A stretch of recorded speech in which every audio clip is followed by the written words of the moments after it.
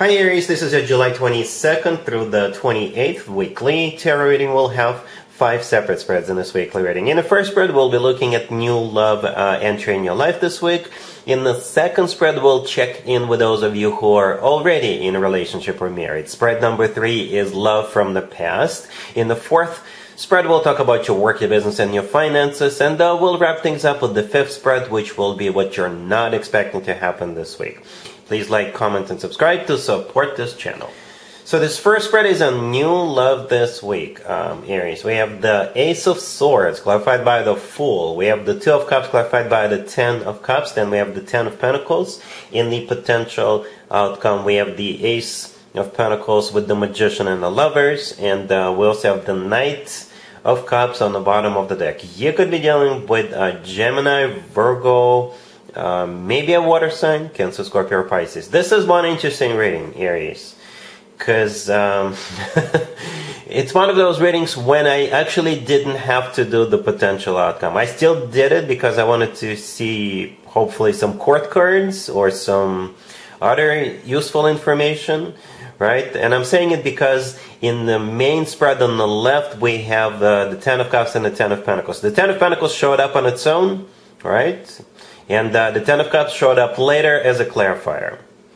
Ten of Cups clarifying that Two of Cups. So you do have 2 marriage cards, 2 commitment cards on the left. Not even in the potential outcome, Aries, alright? And it's like you're getting the best of both worlds with this person. Because the Ten of Cups is all about emotional fulfillment, right? It's a very happy card.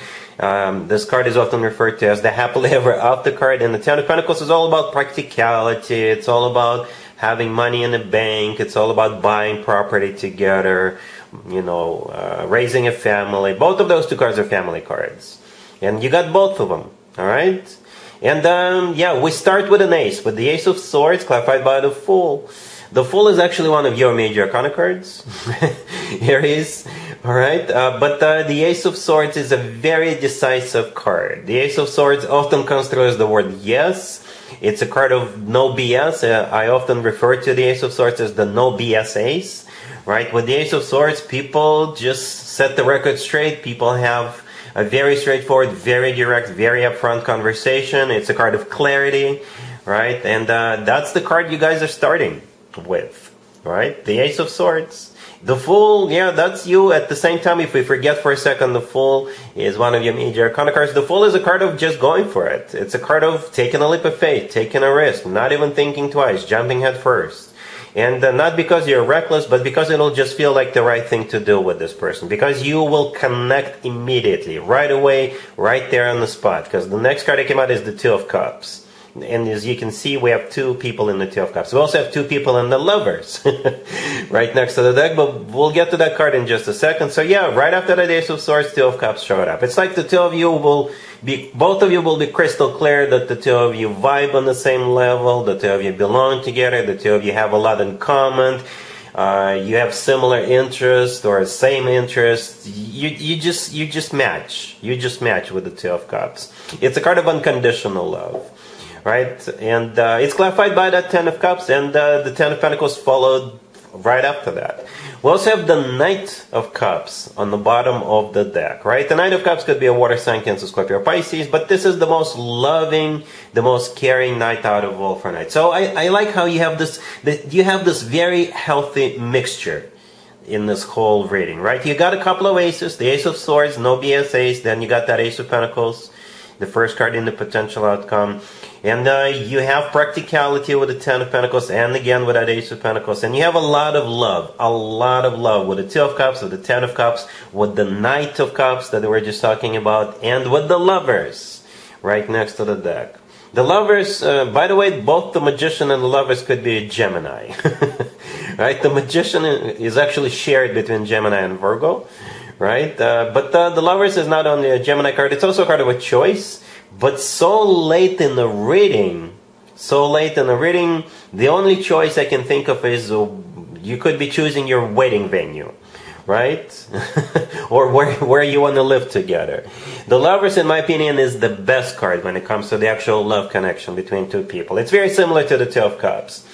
but it's a major arcana card, right? So the Lovers is the love of your life card. The Magician, if you're not dealing with a Gemini or a Virgo, then the Magician is a card of manifestation. Perhaps this is something you've always wanted, and now your wish is being granted. The Magician is a card of taking action. It's a very active card. It's a very creative card, right? And the first card in there in the potential outcome is that second ace, the Ace of Pentacles, which often comes through as a marriage proposal. It really does, all right? And it's a golden opportunity. It's a once-in-a-lifetime opportunity. And perhaps you know it, they know it, right? You see how we have this duality going throughout this reading, right? We have two aces, right? One per person. We have two marriage cards, right? The Ten of Cups and the Ten of Pentacles. And we have the Two of Cups and the Lovers, and which are similar, which are very similar energetically speaking. So both of you match, you're on the same page, both of you know what's coming your way. Alright? Really happy for Aries, congratulations. If you are already in a relationship or married, Aries, this spread is for you. We have the Eight of Wands, the Ten of Cups, the Six of Cups, clarified by the Sun, and we also have the Four of Swords on the bottom of the deck. It looks like some kind of a family reunion, maybe. Or perhaps you're going back to where you've been before, or you're going back to where you grew up, or where the two of you met, or something like that. There's definitely an element of the past, right? Because the last card I came out is the Six of Cups. It is a soulmate card, but it's also a card of someone or something from the past. And the thing about the Six of Cups, you know, it's usually associated with like very nice energies. We're usually glad to see people from the past, or we're usually glad to go back to some place where we've been before, or where we grew up.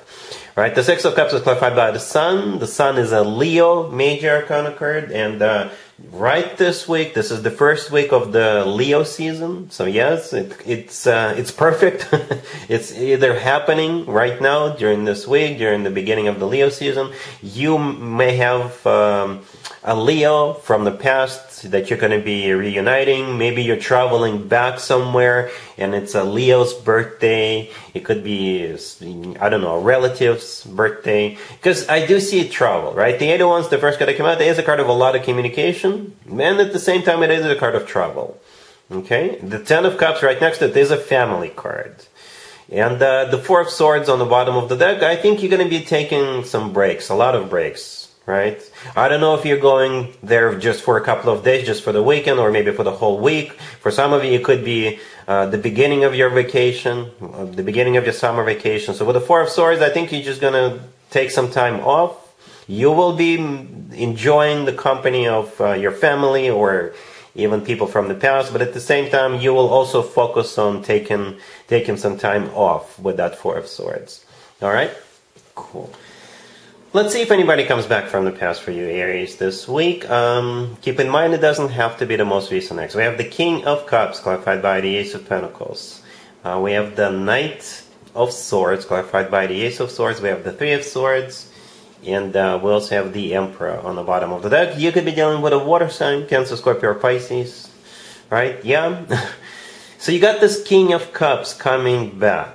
All right, and to be fair to this person, to be fair to this King of Cups, they're coming back with that Ace of Pentacles. So they're coming back bearing gifts, perhaps literally. All right, you on the other hand, they must have really pissed you off in the past, because I even kind of feel sorry for this King of Cups, because this is you with the Knight of Swords and the Ace of Swords energy, not being happy with this person. You know, gently put, conservatively speaking, right? The Knight of Swords, out of all four knights, is the knight that tends to get into fights. I'm not saying you're going to be like physically, literally getting into a fight with this person, but yeah, you will have a few things to say, and they're not going to like them, right? The Knight of Swords, as you can see, this person, the Knight of Swords is charging ahead, they got their sword out, and they're ready to strike. And besides that, the Knight of Swords is clarified by the Ace of Swords. The Ace of Swords in this case is like an amplifier of the Knight of Swords energy. Like I said, I feel sorry for this King of Cups. The Three of Swords right next to the deck, it is a card of a broken heart. So it could be this King of Cups broken heart, and this is them crawling back to where they came from. Or this is what you're trying to avoid. Right? You're trying to avoid your own heart being broken all over again. Speaking of you, on the bottom of the deck we have the Emperor. That's you. That's your major arcana card. And it's also a card of taking control. So this is you basically taking control of this whole situation and not allowing this person to BS you again. Alright? Cool.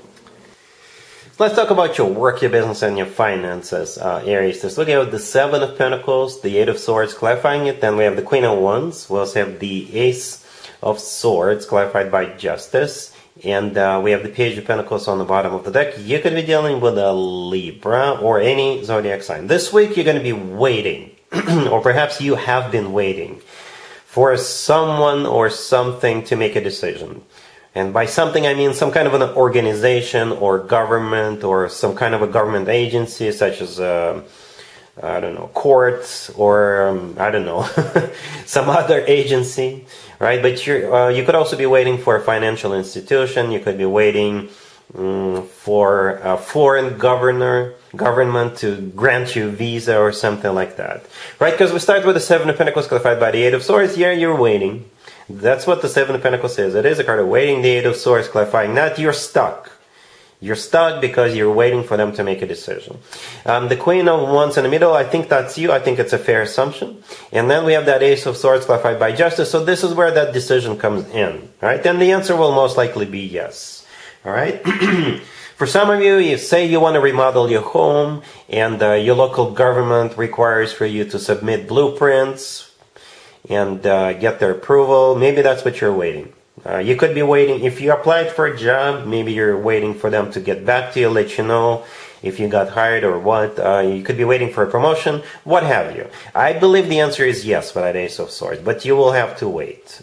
Alright? Cool.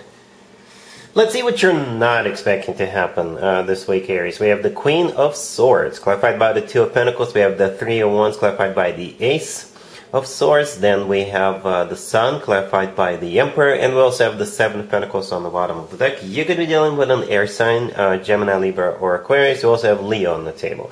So what you're not expecting has something to do with this Queen of Swords, right? So it could be an air sign, Gemini, Libra, or Aquarius, or somebody with a lot of air in their chart. And what you're not expecting is either them taking their time before they give you an answer, or what you're not expecting, this person is actually giving you an answer, right? Or what you're not expecting, you may actually have to deal with this Queen of Swords, and they will have to give you an answer. Or some sort of an answer depends on this Queen of Swords.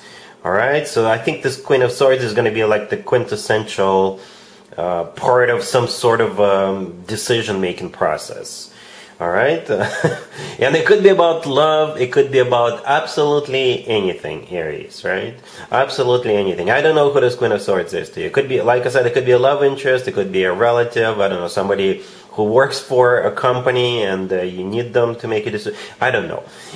Most importantly, the answer is going to be yes. Alright, in the middle we have the Three of Wands clarified by the Ace of Swords, and the Three of Wands is a card of somebody who knows what they want because they made up their mind, they made a decision, and the answer is yes with that Ace of Swords clarifying it. The Ace of Swords is the yes word of the, or one of the yes words of the tarot deck. And right next to the deck we have the Sun clarified by the Emperor. This is where you come in. The Emperor is your major arcana card, and the Sun could be a Leo. You're dealing, but the Sun is a card of clarity. Right, so now that this person decided, you'll be crystal clear about what's going on after that. And besides that, the Sun is the happiest card in the deck. So I think you're going to be pretty happy with this yes. Alright, so yeah, that's what I have for you, Aries, for this reading, for this week. If this video resonates with you, please like it. Please also comment and subscribe. And other than that, Aries, have an amazing week.